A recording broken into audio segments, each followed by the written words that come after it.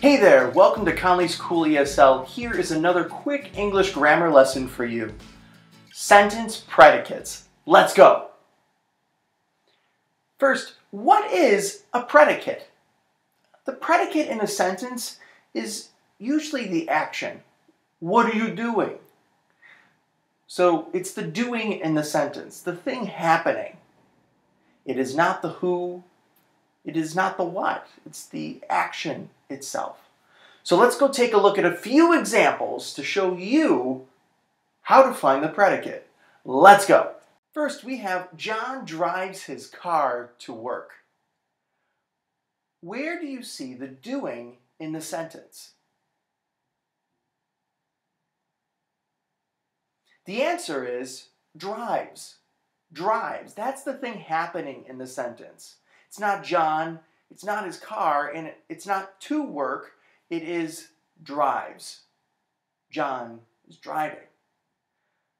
So it's the doing in the sentence. Let's take a look at another example. My dad brought home books. Where do you see the doing? Where do you see the predicate?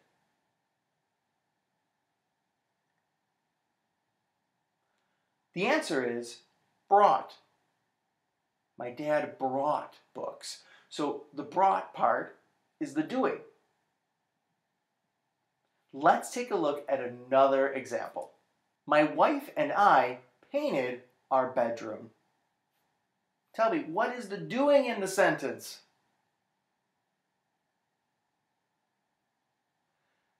The answer is painted. They painted. That's the predicate in the sentence. So now you know how to find the predicate in a sentence in English.